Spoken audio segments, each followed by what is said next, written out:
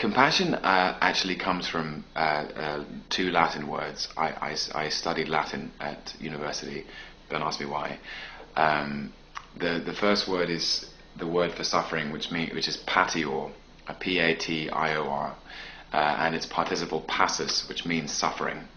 And the com part, obviously, for anyone who knows any Spanish or Italian, is with. So compassion means suffering with. So to have compassion for someone is to suffer with them what they're suffering with, whether that's pain or grief or addiction or poverty or illness or even happiness. You can have compassion for someone's happiness, I suppose. Compassion makes me think of kindness. Compassion makes me think of forgiveness, of empathy. Those are the things. Compassion is kindness, forgiveness, and empathy. Lack of judgment, care, concern. Weirdly, I had this picture of a woman smiling. I don't know, that's the first thing that comes into my head. Compassion is about understanding. Compassion is without ego. If that's possible for actors. I don't know. As an actor, to have compassion as an actor is to have compassion for the characters that I play. That's what it means to me.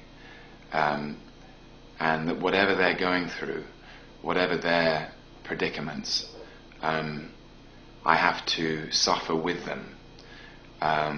I have to understand, and I have to not judge it. I have to be forgiving of it, whether it's a circumstance or their true nature. To have compassion for another human being or to have compassion for a character is no different from having compassion for another human being.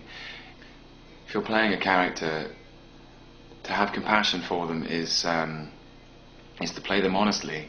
And so I suppose suffering with them is to suffer their arrogance or their misogyny or their insanity. I think that's why, for example, Iago is as compelling as Romeo, because within all of us there is the capacity to be anyone or anything. And that's the place where compassion comes from, is that understanding that I could be like that if circumstances had been different. There is an Iago and a Romeo within all of us. There is that lover and there is that sociopath. And so to play Romeo, you have to have compassion for his predicament. He's not allowed to marry Juliet, and that's really infuriating, to the point of rebellion, and then the predicament of Act 5 where they're in the coffin together.